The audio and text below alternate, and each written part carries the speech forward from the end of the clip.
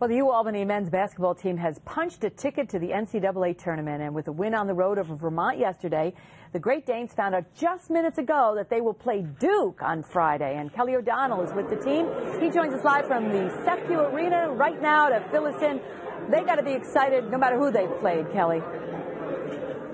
Well, absolutely. There was going to be a celebration regardless, but Duke Friday, playing in Philadelphia, the 15 seed. It seems to be the perfect storm, and joined by UAlbany men's basketball coach Will Brown. And based on the reaction, Coach, it seems like that was best case scenario for you guys.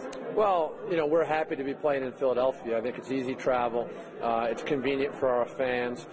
The tough part is, in my opinion, Duke is the best basketball team in the country. They played, basically the back half of ACC play without Ryan Kelly, who's a pro. And I think with Ryan Kelly healthy, they're the best team in the country. So good thing is Philly, tough thing is Duke. But when you're a 15 seed, you're going to play an elite team, an elite program, and we got that with Duke. When you talk college football, everybody says Notre Dame. When you talk college basketball, they say Duke. So we have our hands full. In college basketball, you always talk about the body of work and what that means moving into the NCAA tournament.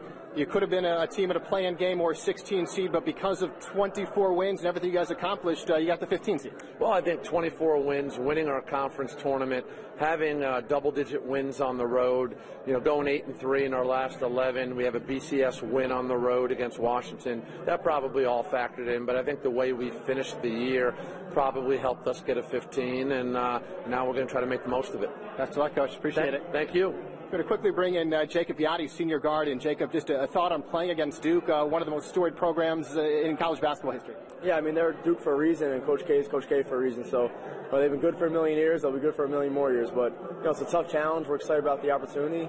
And, we're going to go in with the mindset that we're going to win the game. You don't want to show up ever for a game thinking you're going to lose. So, I don't mind playing the underdog role for one more game. We've been playing it for most of the year so far, as it seems. But, yeah, we're excited about the opportunity and happy with what's in front of us. Perfect. Jacob, thank you very much. I appreciate it. Best of luck on Friday. And this is not the only UAlbany team that is dancing. 24 hours from now, same room, same celebration, only will be the UAlbany women's team learning their tournament destination.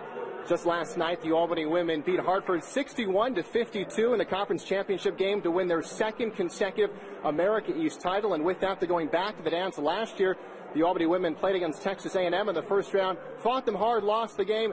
The expectations will be a little bit higher this time around as they go back to the dance. And again, that will be tomorrow here at Sefcu. They'll figure out who they play, where, and when in the first round. And one other note, Union Hockey locked up its spot in the ECAC Final Four, a trip to Atlantic City this weekend with their win over Dartmouth last night. As for RPI, they play their third game of their best-of-3 conference quarterfinal series with Brown at the top of the hour. We will have highlights of that game coming up tonight on CBS 6 News at 11 o'clock. Liz, we'll toss it back to you.